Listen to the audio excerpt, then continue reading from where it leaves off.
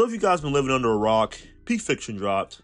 However, there are numerous things that this game left out that can definitely improve the longevity of it. I'm not gonna lie, I'm one of the very few that felt this game was kind of short, if I'm being real, and it's not necessarily a bad thing. God forbid, I do not want another RPG that is a minimum of 56 hours. I don't want that shit, okay? But I can't lie. After waiting 5 years and being left with this as the map after you complete the game, it made me feel a type of way, my nigga. So here's a really simple, easy fix, which was even in the first game, as well as Miles Morales, make the combat sectors replayable. Boom. Just like the prisoner sectors and the demon sectors, do the same thing with the hunter blinds and, you know, just in case you guys haven't beat the game yet, but there are other combat areas in the game.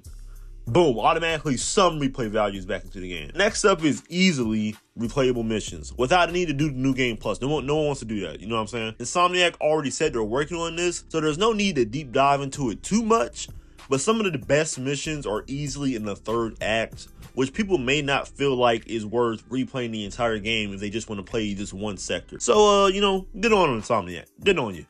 What a good sport. DLC, the bane of every gamer's existence. What used to be something that people dreaded, people are now craving for in some of these newer games. Not all, some of these newer games. Last game had The City That Never Sleeps, which really didn't mold too well with the base game story. They were more or less the misadventures of Spider-Man, like how we have the Amazing Spider-Man as the mainline comic, and we have the Thugalicious Spider-Man as the sideline comic. With the way that sideline quest ended, as well as the other one involving Kraven looking for this mysterious person, there's at least the possibility of one of those being able to carry over to a DLC of some sort. I don't think Insomniac will have us waiting, let's say like 4 years for the next Spider-Man game to come out to complete these. Now, what would really be cash money is an expansion, because of that one particular side quest I personally think needs more than a 3-pack DLC. There's just no way you can cover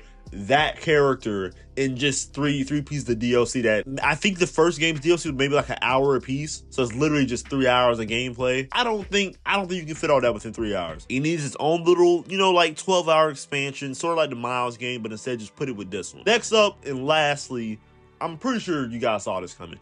Drop more suits, bro. Preferably some combo suits that mesh well with both Peter and Miles, so we can have them both looking fly as hell. For instance, the Spider-Verse suit for Peter should have been in the game outright. You already have the model for it, and what you guys did was you guys made a brand new model for Peter with the Noir one, but didn't bring his one that you already have into this one. And for God's sake, you ported most of Miles' suits over, so why didn't you just do that for Peter? Look, man, it kind of sucks ass, but Miles' selection, you guys go crazy, you know, just do what you want. Do what you want, bro. You can't complain with Miles. But that's all I got. All around the game was the best experience I've had since my first love, and that's all I got. Goodbye.